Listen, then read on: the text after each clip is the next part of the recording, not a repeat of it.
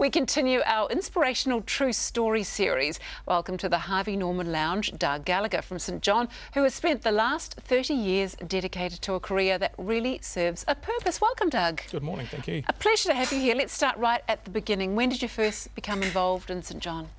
I joined as a kid when I was aged 10. St John have a youth program which has been going 90 years this year, in fact. And yes, I joined when I was a youngster and got involved through a school visit of all things, and have stuck with it ever since. So what do you do when you're a youngster in there?